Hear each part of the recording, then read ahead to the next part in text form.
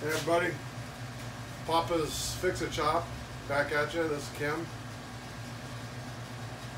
I got a weird one, but like I always say, I'll fix anything, or I'll try to fix anything, because if I never did it, I'm going to learn something. This is a Coleman propane powered drip coffee maker. Anybody that does any kind of camping, hunting, and something may have seen these, and I'm sure there's a lot of people that have these. And if they're like me, they love these things. There is nothing when you're out in the deep desert at the crack of dawn on a hunt or something and wanting your cup of coffee that works better and quicker than one of these. I mean, you crank it up and it's as fast as one on your kitchen table, and it actually has a big ass pot. Problem is, it started, this thing, it clicks, but it don't spark. And I've been lighting it with a torch, like a little lighter. But this past weekend I was camping with some family, and down inside here is a little plastic valve, like a rubber valve that lets the water down. And I went to make a second pot too quick before it cooled off, and it had an explosive boil down in there, and it popped that little thing out, and it flipped over and went in backwards. And we didn't realize it until we started going that it's in there wrong, and I can't get it out in there, it's too small, so I gotta take it apart anyway. So welcome to Papa's Fix-It Shop versus the Coleman propane coffee maker. Stand by.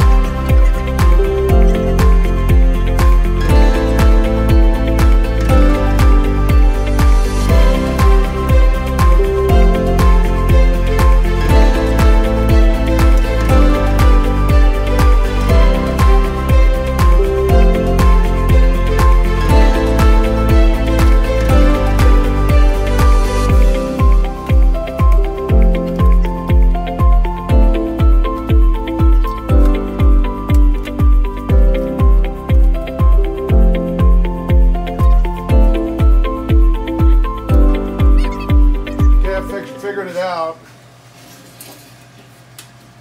I'm going to bring the camera down here,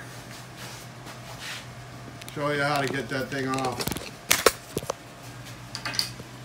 So there's 4 screws around the bottom, or 5 screws I should say. Then there's 2 screws that are actually stainless, and they go up in here, and then that little countersunk screw goes through right above the button. But what the trick is, let's see, there's a lip right here. See this lip? If I look down, you can see it, and it's on both sides, and it wraps around this edge. So once it's like snapped around on both sides, it's stuck on there pretty good. You got to kind of work it off. Okay, very nice. So first problem I came to tackle was the igniter. It just, after quite a few years actually, it just quit working, which is common. So I'm going to push the button over here on the side. See it? If you look right in there, this is where the tip is. No spark, huh?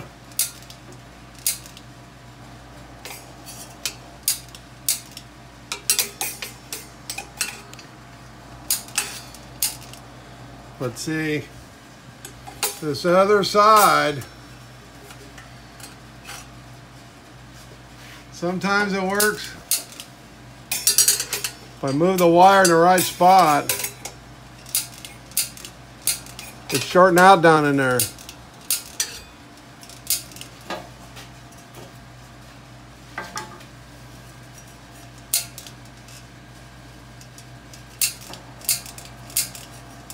Yep.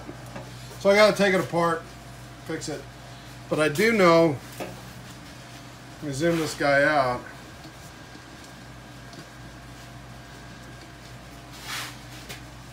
If I unplug the wire from the sparker, it's got a little insulating thing.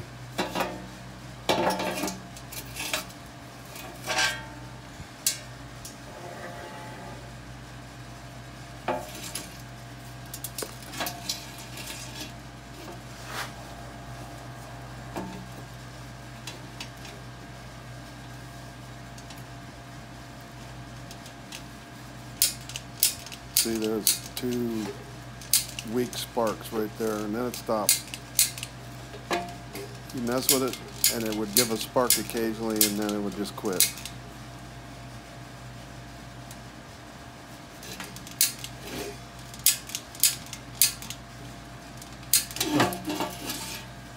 Kind of hard to get the ground.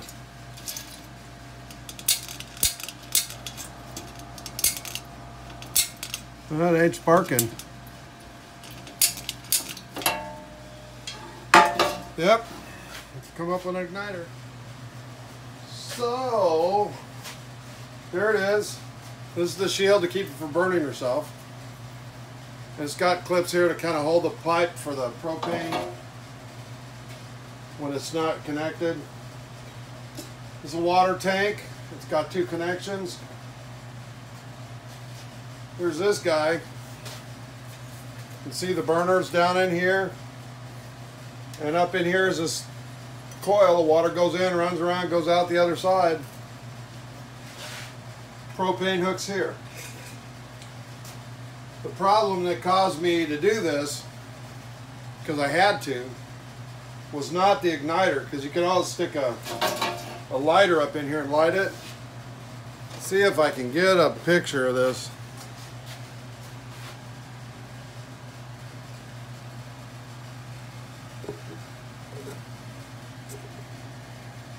If you look down in there, you can see a black hose going in, and then next to it is a hole where you can see light through there.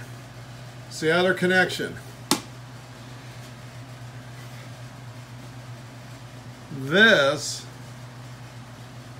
little jewel goes in there. I don't know if I'm getting a picture with it, darn, because I'm half blind. And of course it's black.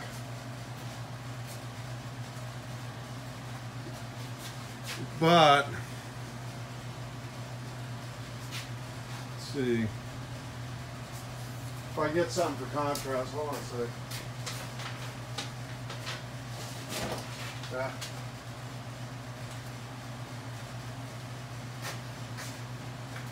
Really got nothing that's gonna work. Anyhow, this little guy, if you get it close, it's got a peg sticking out right here. If I turn it over, can you see that? There's a little valve. So it's supposed to be in like this, so the water will go through the valve down into there, and when the boil happens and increased pressure, it closes the valve. Makes the water go up the other side. Well, this thing flipped out, got flipped around, and I shoved my hand down there and stuffed it back in the hole, and I got it this way. So the water couldn't go through, wouldn't work. So the coffee pot was down for the duration of the trip because I could not get it out. What I ended up doing, that's funny. Oh, I took this tank off, took the hoses off. You can see right here is this area where that valve's inside there. I went through with a round pin and pushed it out. It's the only way I can get it out. So if you have one that does that, make sure you get it in the right way. Because I've had it pop out, I don't know, several times. And I always put it in the right way. This time I screwed up. But now I got to fix it so I can fix the igniter. Nice. So, back at this little, gotta have your coffee pot deal. So I went to Lowe's, see if I can get this in this picture. It's a Charbroil brand. Chinesium. It's like a universal igniter for a single burner. I actually got 2 of them because I was on the same vacation this weekend, and the Coleman stove, that this is the second time I've gone camping with it, and its igniter broke. It got cheaper over the years, folks. Don't trust complicated devices from Coleman, because the Chinese, they know how to do it, they choose to do it cheap. So, well, it is what it is. So anyway, I just kind of looked at a spot to put the button. You got to be careful with where that is.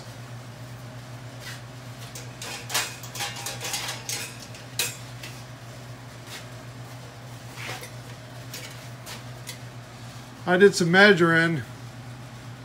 If you have one of these kind of coffee pots and you're going to do this, you could count the holes and figure it out, but underneath there,